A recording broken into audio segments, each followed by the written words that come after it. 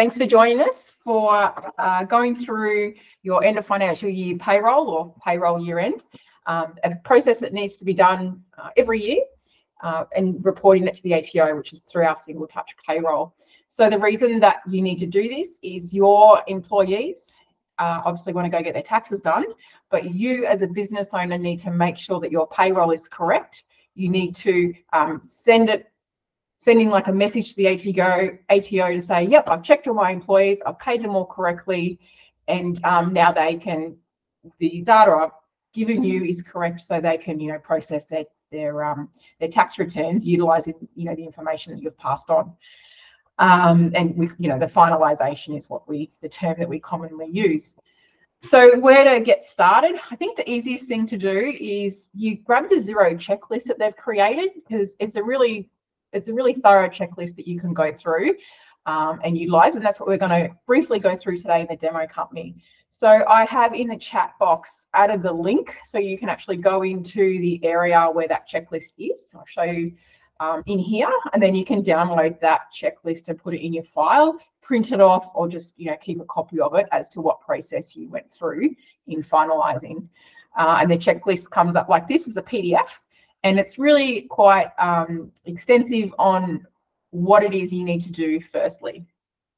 So if you've got that, if you download that checklist and have it beside you, that's not working for me. Hold on. Apologies for that.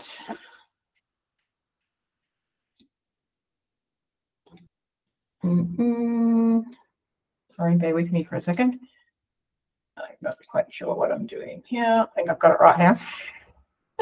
Hopefully that was okay. So I've got the checklist here on one side of the screen, and now I've got the demo Xero file here that I'm going to go through. So firstly, what you need to check is in your settings space. You might go, well, this is a bit of a waste of time, but how long since you've checked your settings? So to do that, you're just going to hit your drop down and you're going to go into your settings areas. You're going to make sure that your ABN is up to date and your branch. So we all should know where to find that in our organizational settings. Have a look there, what you are, and there should be like a branch number in here. Normally it's 002 because that's your activity reporting account in there where your pay-as-you-go withholding goes. Then the next step to have a look at under your settings is to go into your payroll settings. You want to make sure that you're reporting all your pay items correctly. So we just go into our payroll settings.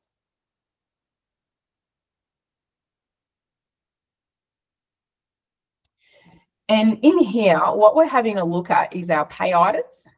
And we're making sure that our earnings, the earnings items that we have within our payroll system, depending on whether you have a complex payroll system or whether it's a pretty standard basic one, will depend on how many earnings lines that you have. But in essence, what we're looking at is what's reportable on the W1. So what's been reported through single touch payroll to the ATO. So when you're paying your ordinary hours, normally that should be set to a yes, because you want that one reported to the ATO. So you're checking that all your settings are correct. Now, it doesn't hurt just to have a look 2 seconds and go, yeah, all my settings are right, because you just never know, you might find something wrong. So make sure that your W1 reportings are correct. If you're not sure what it should be, utilize the different guides that they've also linked within the Xero checklist as well, which is really great about the line items. Have a look at your deductions to see whether or not where you're reporting it from, so excluding from W1 or not, in your reimbursements area, and obviously your leave area as well, to see what those settings are telling you. Now, so we've checked that. So what we want to do is we want to have a look at our employee details report. So how do we do that? So we're going to go to, reporting. So go accounting and go to reports. And we're looking at our employees. So you've got your employees contact details report. So I can star that. And so now I could actually go to my drop down and find it here. So that's how you star those particular reports that you want, or you can just click straight through to it. So in this area, what we're going to do is see what comes out. So I can see all of my employees from the team. the dates, making sure their ages, their addresses, their contact details, etc., is all up to date. It's a good check to do throughout the year as well. But obviously, at the end of financial year, why not just go in and make sure that everything's been updated? Maybe someone said the other day they weren't getting their pay slips. Maybe their email address has changed and it wasn't quite right. You need to fix it. So you're doing that, those settings. So you've checked your back end, is what I call it. The settings, you're happy, you're ready to move on to the next stage of the checks. So the first lot of steps now is to making sure that you're all reconciled. So going into your dashboard, making sure that you've reconciled, obviously, all of your accounts. Now, if you haven't done that, you might just need to go in and just reconcile any outstanding pay items that you need to reconcile. So maybe you run payroll on the 30th and you haven't reconciled that particular item. Go into your reconciliation page and make sure you reconcile that pay item in there. We then need to go through this particular checklist. And we also want to check to make sure in our payroll section that have we ran all of our payroll for the financial year, and have we filed it all? In front of you, you can see on the demo company, for instance, that nothing has been STP filing. So you would need to go through now and file all of those pay runs to the ATO. It's really important that they've already got that, so they'll have the information, and then when you do your finalisation, you're giving it that stamp of approval. So make sure that all of your pay runs for the financial year are ran correctly and sent through to the ATO. Now, another report you can then do is confirming that in this area where we've checked our bank accounts and the reconciliation is actually running a bit of an account transaction report. So that's not within this particular checklist, but it's a really good report to run just to make sure that everything's balancing. So that's the account transaction report that we go to. And all I'm focusing on at the moment is our payroll space. So I'm looking at our wages, our debits and credits in there, obviously for the last financial year. And I'm going to have a look at it. And what I would want to do is be checking that it's balanced. If you run that report for yourself in your entity that you're looking after and running payroll in, you would see that you'd obviously have left and right, so credits and debits, and making sure it balances. Because I'm in the demo company, the data's, the payroll items don't particularly come through. So there's, unfortunately, I can't really do anything about that. I don't think we want to share any other live Xero files, but it's just letting you know that this report's a really good one. And down the bottom, you want to make sure it balances on the debits and credit side.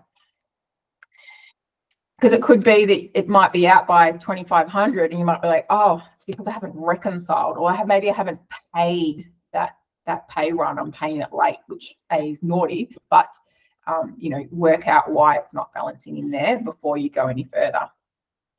So then it talks about running a couple of reports that you need to do.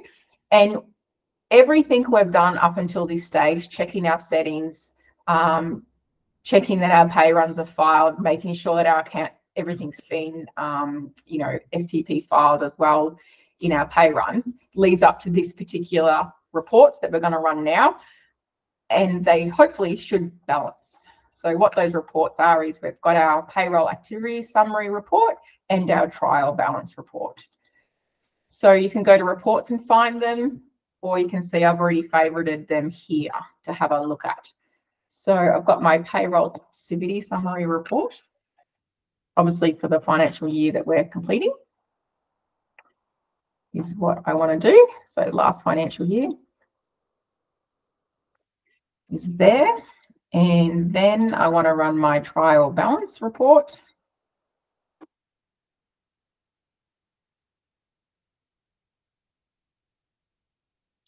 I'll just move this one over here now so that we can see it. So I've got these two reports. And so what am I looking at? What are they telling me? So on the checklist, you'll notice here that it says your total earnings, you need to check that they match within the activity summary report and the trial balance report. So in the trial balance report, we're looking for total wages and salary, and in the payroll activity report, we're looking for total earnings. So this is the payroll activity summary report, and the total earnings is this number here, that 78,000. So now let's have a look at the trial report, and we were looking at wages. So here you can see that the wages here are sitting at 40,000. So there's a discrepancy there. What's gone on? This being a demo company, there's always, it is always going to make it hard. But for yourselves, if they're out of balance in that space, maybe you need to go back and run that account transaction report again and try and find out which pay, what was the pay date where it went out of balance. And you might have to do a bit of a cleanup, which we can talk about at the end. So in this case, hopefully they're all balanced, so the earnings lines are correct. Now we're looking at our total super, so they should match. So we want to look at the total superannuation on the trial balance report and the total super on the payroll activity summary report. So we've got our superannuation. Let's see if I can find it. You guys are probably staring right at it going, Celeste, it's right there. Probably because it is a demo company, it doesn't have the superannuation because that's not getting processed or paid. But here you can see there's the superannuation line here in there. So another way to look is looking for that amount. Yeah, no, it's not on that particular. It'll normally be near the 825 account, Celeste, with the pay-as-you-go withholding. Yeah. Normally sitting around there, so just keep an eye out for superannuation payable. Down there, and so you'll be able to match those two up. And then the next one on the checklist was the total tax, so that pay-as-you-go withholding one. So let's jump in and have a quick squeeze if we can see that. So we knew that's the pay-as-you-go withholding, so it's sitting at 9,000. And then we've got our pay here, so that's sitting at 8,000 here. So we can see that there's obviously in the demo company a little bit of a discrepancy. So that means you've got some work to do. And that's why you run these reports, to see if there is anything that's out of balance. If your file matches in those areas, that's a thumbs up. You've obviously got good processes behind you in running your payroll. And obviously keep doing what you're doing in that particular space. So now we're happy with that, or aren't we? If they don't match, that's where we have to run an adjustment, which is a whole process that you need to work through. If you need to run adjustments, it's about identifying where the problem is and why you think the problem occurred. And then if you need assistance in that space, by all means, reach out for some help from us, or utilize the guides that are there within Xero for you to run those particular adjustments. So now we've done our checks, we're happy with our balances, there's no adjustments we need to do. That's when we go in to do the finalisation. And the finalisation is a click of a button. But if this demo company was my file and I clicked it, the data that I'm saying is correct to the ATO is wrong. So therefore it would affect all of your team members running, getting their tax done. So they'd have to do amendments later on because you got it wrong. So it's really important that it's correct. So to do the finalisation, we go to payroll, and we're just going to click on Single Touch Payroll.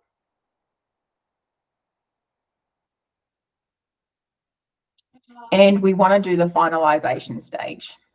So remember that nothing was actually filed to the ATO because we're the demo company. So I'm going to proceed to finalisation. And you'll notice that it's actually coming up with some warnings here saying it's not filed. So in your checks, you would have solved that problem. What's important to note is on your employee space is that it also lists their employment status. So if you don't have,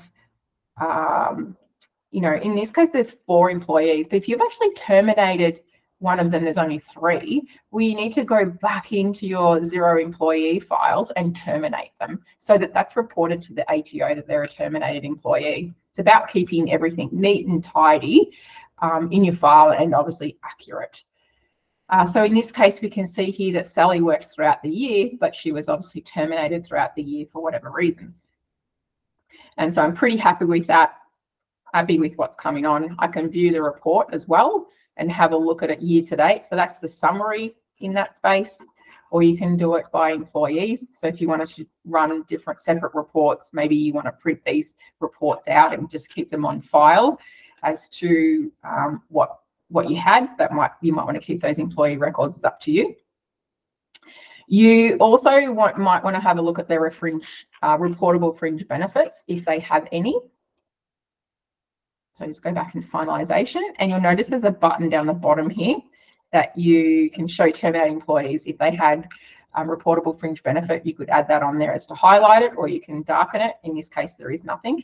But if your employees don't have anything showing up when you know that they should, that's where you can edit it here, utilising this button to edit the reportable fringe benefits. It's obviously complex in that fringe benefit tax space, and that's where we obviously encourage you to seek assistance if you believe that you need to do some alterations in here. But this is the area where you're going to key in those numbers and save those changes as needed. So you've we've got those reportable fringe benefit taxes in there. And then it's as simply as submitting that finalisation. So we highlight all the employees that we want to finalise, and then you click the button that says submit finalisation. In this case, we're in the demo, so it's not going to allow us. It's just like filing STP on it with your pay runs. It's just going to come up with a warning dialog box. You're going to click on it, and then it's going to shoot it through to the ATO so that you'll finalise your payroll for the 2024 financial year. Obviously, this has got to be done before the 14th. The sooner you get it done, the sooner your team members can go and do their own tax returns. So, you know, I suppose be that diligent business that enables your team members to go and do that. There is a few other things on the checklist that you can have a look at, and that is processing any adjustments. So running those unscheduled pay runs. Maybe you've already filed the pay, but there's a process you need to do an amendment on that. Make sure you have a look at the information that's provided by Xero on those steps that you need to do. And also with superannuation, obviously that date has passed, but making sure that, you know, you've paid up on all your superannuation, do your checks. And if you haven't, obviously reach out, because there's a process you need to go through if you haven't paid your super on time for your team members throughout the year. Has anyone got any questions? I can't see anything in the box at all. So hopefully that was of help for you on, you know, getting started on running your payroll. Your end of financial year payroll checks. And this checklist is a great tool. Yes. Sorry, can you copy that link and paste it into the chat for people to take? It's already there. Can you see it? Oh, no, it was from earlier. Sorry. Yep, it's gone. Yeah, no, that's fine. That's fine. But if you didn't, we'll send it out in the email. Yeah, yeah. Yeah, great checklist to utilise, making sure that, just go through this particular process that obviously Xero has made it really easy for us all to follow. All right, well, I think I'll leave it there. Don't want to waste any of your time, and good luck. And if you need any assistance, make sure you reach out and we can give you a hand. Thank you very much. Cheers.